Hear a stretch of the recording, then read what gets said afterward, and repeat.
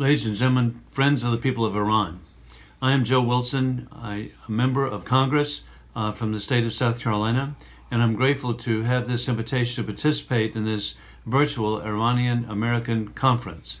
I am so appreciative of the Iranian American community of South Carolina, very successful citizens and persons that reflect so well on the tremendous culture of Iran. I have so much respect and appreciation for the freedom-loving Iranian people and their rich, ancient culture and heritage.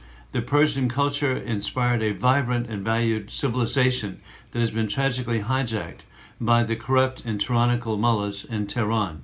It's gruesome to watch as the regime spreads and sends billions of dollars abroad to fund wars in Lebanon, in Yemen, in Iraq, and elsewhere. Iranian Americans and other Iranians suffer at home.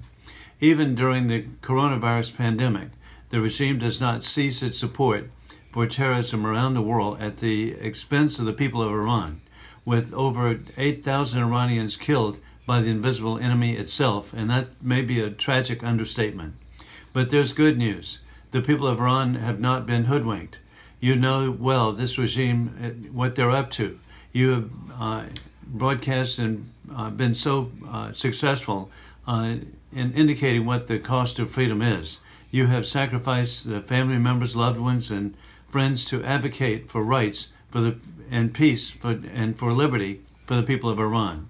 I am here today to tell you, the Iranian people, that we in Congress will never cease extending to support you and your fight for democracy and freedom.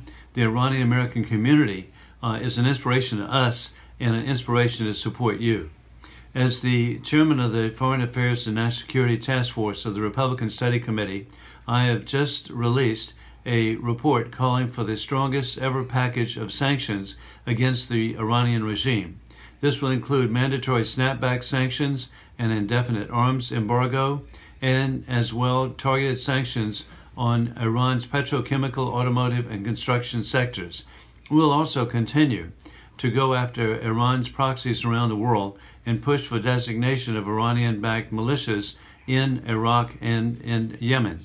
But most importantly, this report calls to support the democratic aspirations of the extraordinary people of Iran. It is our hope that one day soon we will all be marching hand in hand together for a free, democratic Iran. Thank you again for having me here today. It's a pleasure to talk with you, and God bless the people of Iran.